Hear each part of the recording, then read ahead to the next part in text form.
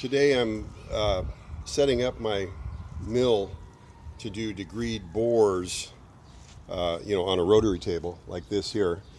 The problem is the piece that I'm doing has to be degreed. It's so many degrees, and it's actually smaller than the diameter of this.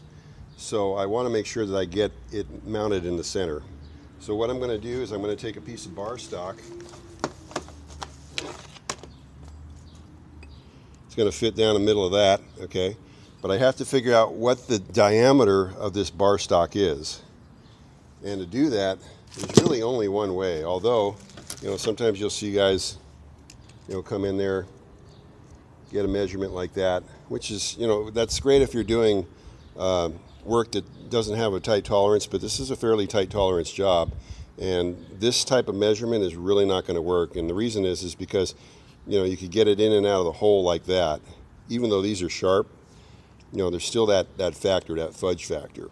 So the only way to really get it accurate is to use telescoping gauges and a micrometer. Okay, so telescoping gauges come in a number of sizes like this. Okay, that hole is going to be the size of the smallest gauge. This one goes from 1/2 to 3/4. So that's the one I'm going to choose.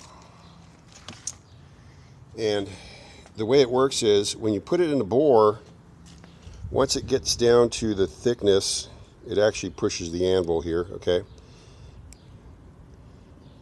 Pushes the anvil in and out. Once it gets to the thickness, then you lock it down and then you measure it with a micrometer.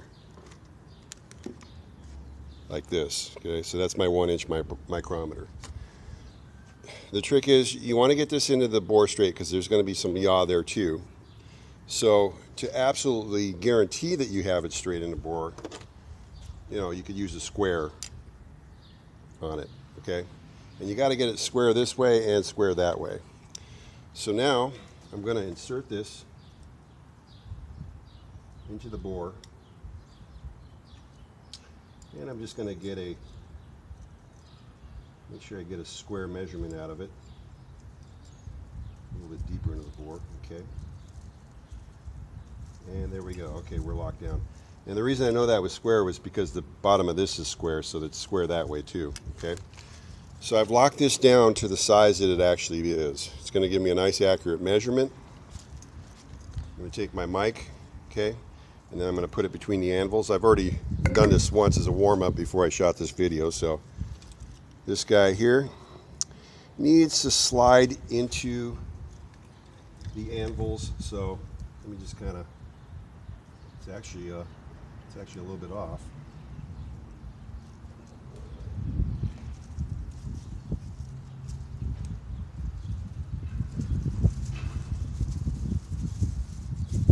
Trying to do it so you can see it on the camera.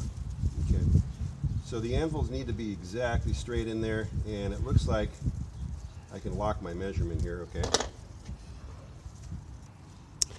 If you read the mic, we've got 0.6, 1, 2, 3, 0.63, it's almost 0.630, but it's actually 0.629, I believe. I'll have to read it once I get off camera here, but that's how you get an accurate measure out of a hole like that. So I'm going to machine this piece. Okay, you have to excuse me, my camera ran out of battery when I was trying to make my point. So I'm going to machine this piece to fit into here, and it's going. The trick about this is that it's actually a Morse taper hole, so the top is bigger than the bottom. So I'm going to take measurements on the top and on the bottom, and then I'm going to figure out what the angle is for the Morse taper, and then it's going to be a Morse taper that slides in there. So that'll be a whole nother video, kids. So thanks for watching, and I hope you learned something.